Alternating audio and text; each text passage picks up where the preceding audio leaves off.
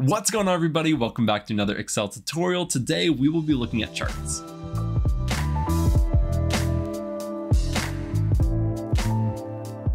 Now, if you have data in Excel and you want to visually show that with bars or graphs or anything like that, you can do that really simply. And I'm going to show you how to do that today. And a lot of people are a little bit intimidated because they think it's a little bit complicated, but I promise you by the end of this video, you will know how to do it like a pro. It's not that difficult. It's just you need to know where to look, where to click, and how to actually filter through things to make sure that you're visually showing the things that you want to show. But before we actually jump into the tutorial, I want to give a huge shout out to the sponsor of this Excel series, and that is Udemy. You may not know this, but I probably get at least 15 to 50 companies every single month reaching out to me wanting to sponsor the channel and promote their product.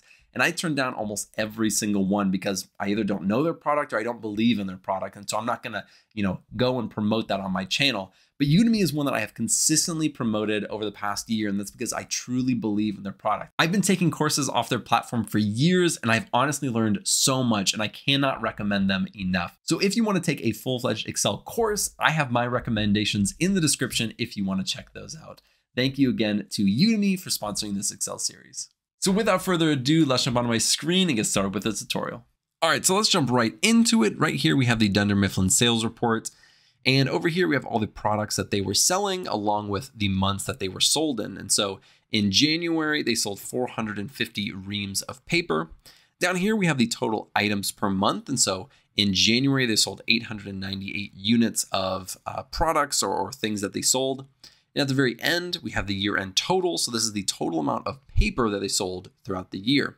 Now we're going to use this data right here for all of our charts. Now, you may not have data exactly like this. It can come in lots of different flavors, but you're going to get the basic gist of how to use charts, how to edit it, how to customize it to fit what you need. And then we're going to kind of put it right over here and kind of create its own sheet where we can kind of visualize all the things that we want to show. So let's jump right back over here into sales. And first thing we need to do is kind of highlight the data that we're going to be working with. Now I'm going to start with everything, but I'll show you along the way. We don't actually want everything, but we can filter that stuff out as we go. So let's go right here and we're going to insert and we're going to go over to charts. Now this is the charts section. There's lots of different types of charts. But the first thing that we're going to be looking at is right here. This is a 2D column or kind of like a bar chart. And we're just going to click right here and we're going to pull this down. So now that we have this down here, there are a few things that I want to show you before we actually really get into it. And I kind of want to show you the options that you have. So if you go up here, we have different chart styles. And so if I hover over them, you can see that each one kind of looks a little bit different. And it really doesn't matter. It doesn't really change the data in any way, just how you visualize it. And so if that is important, if that is something that you want to stick with a certain theme or a certain look, then go for that. The other thing that's really nice to have over here is this switch row and column.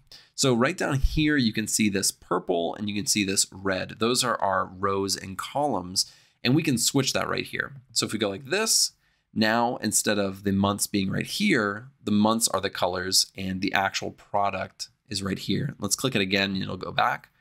And so now we have this kind of time series. Now we have January through the end of your total. Now, this one is one that I think is super helpful. You can do it down here as well if you go to this filter. But both of these are super helpful because you sometimes just want to select all the data and then kind of get in there and mess with it. Something that we want to get rid of is this total items per month. So we want to remove that. And then we also want to remove this year-end total because both of those are kind of the end result. They're not the actual data per month or per product. So we're going to get rid of those and we're going to apply that. And as you can see, just right off the bat, our data has changed dramatically. And that's because we aren't including these large numbers that were kind of throwing off the visualization for us. So this one right here, as is already pretty good. What we can do right here is we can change this and we're just going to say products sold per month. Now, what we can do if we want to move it to another to another sheet is we can actually move the chart and we can select where we want to move it. We can move it to chart sheet and we can do that. Or something that I do almost 99% of the times, I just copy and I come over here and I'm going to paste it. And so now we have this, this chart right over here as well as back here. And so I typically tend to do that because now we can still go over here and change this one as much as we want. So if we want to go in here, we can alter this one and it won't affect the other one. So we just have basically 2 copies. So we're going to keep this one right here. This is going to be our first visualization. And as I said, it's fairly straightforward. If you've ever done any types of charts or graphs before, right here, it's January, February, March, April, May. And if you hover over these, you can see that that's the paper.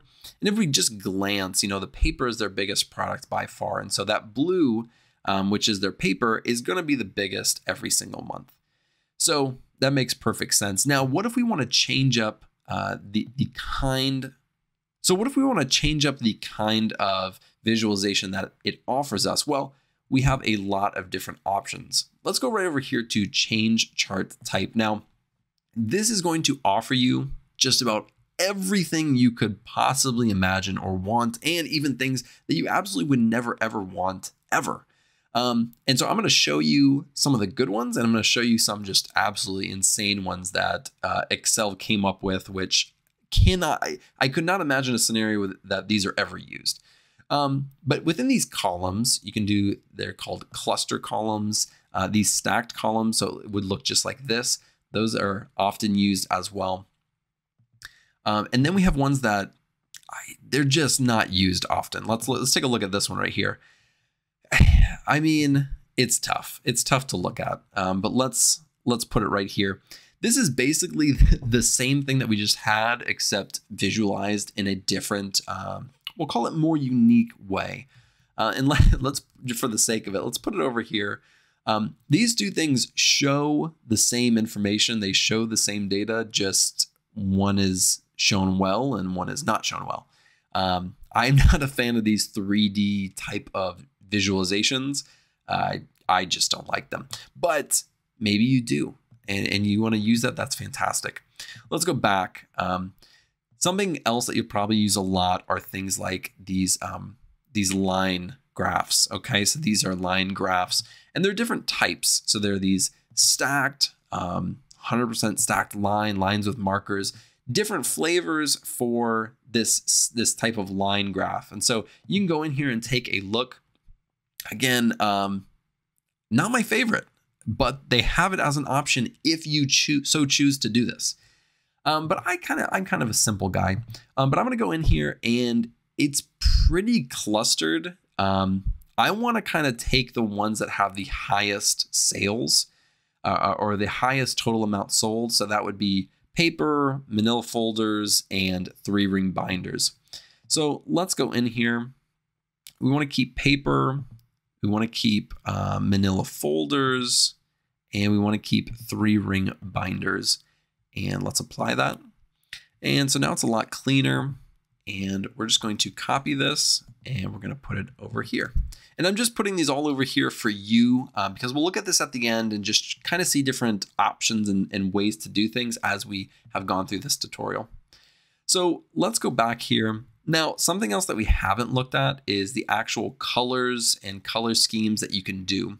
So let's go right here to these chart styles and we can go to color. Now, color is something that probably is quite overlooked in actual charts and graphs. Some terrible colors like this or this, where they're really close together, especially when you have a lot of them.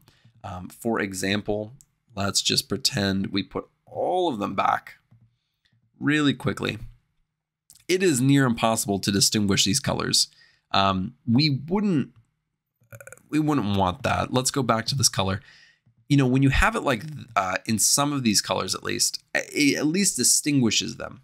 So you can kind of see what you're working with. But when you have it in these monochromatic options, sometimes they're just impossible to distinguish. So be sure to choose the right colors that you're using so that if somebody who's never seen this data before looks at it, they can easily distinguish the product and the month that you are looking at. But let's go just back up here. we'll choose this default option. Well, let's choose this one right here. This one's nice, although there's lots of yellows and oranges. Let's see this one. This one's not bad. Greens, blues, and like yellows. So that's nice. Other things that we want to look at, and there are these chart elements right here. Other things that we can add are things like data labels. And right here, it's super messy. But if we went back and we got rid of some of these things like the printer, staples, highlighters, pens, and total, if we apply that, it's a little bit easier to distinguish. And that's, something that you may be interested in doing. You can also add this data table at the bottom, which is the actual columns and rows that you have for this visualization right here. Now, let's expand this quite a bit. I'm going to make this extremely large. If you have something like this, it actually can be pretty nice. Maybe we get rid of these data labels, but it can be easy because you're putting it all in one place. You can also make this 2 separate visualizations. So you can have one visualization just like this, and right underneath it, you can have the actual rows and columns, but this option allows you to put it all in one. So let's put this back down because that is way too big. And let's expand it a little bit. Now, if you notice right here, we have our legend up top. It is possible to actually change that. You can go right here and you can move this kind of wherever you want, but it's not exactly easy to put based off how we have it right here. If we go into this chart elements, we go down to legend and we hit this little arrow right here, we can select it on the right, the top, the left, and the bottom, or we can just go to more options, which allows us to push it anywhere. But let's say I want to do it just like this. I'm going to put it on the right, and I actually want to bring it down right here. And, that's just an option if you want to kind of customize it a little further, makes it a little cleaner. You can do that with almost any of these things. So if you click on this, you can move this anywhere as well. So if you want to move this over here on top of it, you can and make it look terrible, or you can move it right back over here. This is something that you can move around. You just kind of want to make sure you're doing it the right way. So let's get this back where it was. There we go. Now, before we go any further, let's copy that and put it right over here with our other charts and graphs. And if you see over here on this side, we have this format chart area. Notice I haven't showed you this at all yet. That is because I genuinely just don't use this almost at all.